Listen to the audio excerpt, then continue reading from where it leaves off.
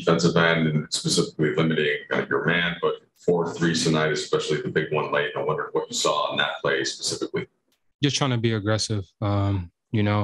Kudos to LeBron and Russ. They were making plays down the stretch, to get us the ball. And they just made a great play, and I was able to knock down a shot. It seemed like throughout the night, a lot of guys stepped up and did various things. The wins haven't been coming lately. How did you guys find a way to crystallize like that and kind of unite and find a way to win?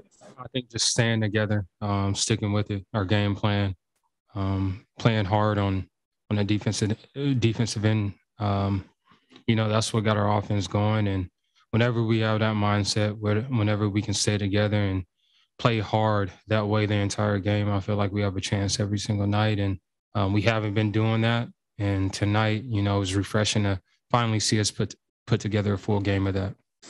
And even just the free throws that Jed make there, is there anything that you think about differently to focus in a clutch situation like that, or you try to just keep it simple? No, it's the same. I mean, this is a game. So, I'm happy I had that opportunity to knock those down. And I was fortunate enough to knock both in crunch time. So I'm thankful for that.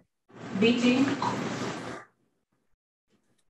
Avery, when you guys win a game like this, what does that do for the team? And how does you guys feel after the way the season's been going? It's a great feeling. I think we just broke a 11-game losing streak on the road.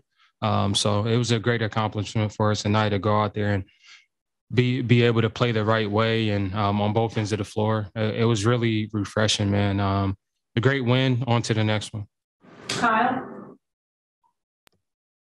Avery, Russ has told us and several times, it's been difficult and there's been some difficult moments, especially when it comes to how it's interacted with fans.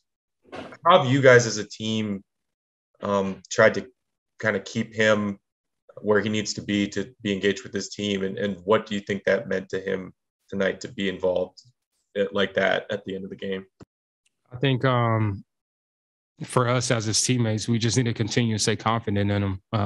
We're with him every single day, and we know all the work and preparation he puts in for each game, and we believe in him. And, we try to instill that confidence in him. And for him, I think it's just keeping out all the, the negativity, and fans are going to be fans. We definitely appreciate them, but right now they're down because we're not playing the way we should be. And they're on us as they should.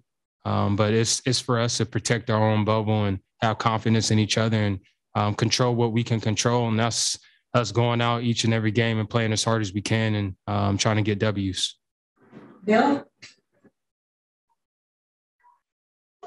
Avery, what was the defensive assignment like against the Raptors tonight? It seemed like, you guys have had a hard time, obviously slowing teams down offensively over this stretch. What was the mindset coming in and what did you think? I think it's simple. It's just effort. We played harder.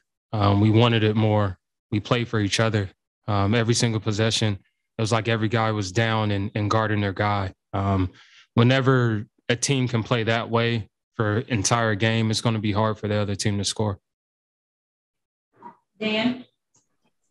Hey, Avery. The next game LeBron plays, there's a pretty good chance that he'll become the number 2 all-time leading scorer in this league. You've been on the court for a lot of those points as an opponent and as a teammate. I'm curious, can you describe sort of the different ways that you've seen him score from maybe the first time you competed against him to the way he scored? I mean, even tonight, hitting threes, fighting down the glass like a center, just kind of his evolution as an offensive player. I mean, it's amazing as everyone's been able to see from even the start of his career, me being a fan, a kid in high school to playing against him and then now having the opportunity to play on his team. It's just incredible to now be a part of. And he's a special player, man. To me, greatest ever. And then last question, George Richards. Hey, what's up, Avery? Wanted to ask you about that lineup with you, Austin, Winian, LeBron. You guys can switch everything. You're long. and then also you have another shot blocker on the back end with Winion. You know, I know Bron has been getting blocks. Just wanted to ask you about that group defensively and how you guys were being able to switch and be long.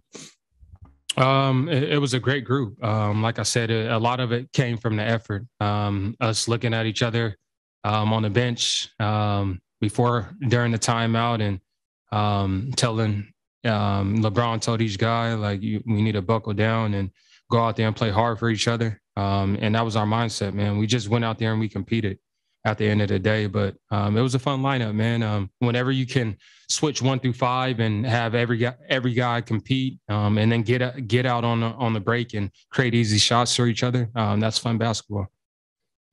Thanks, Avery. Cool.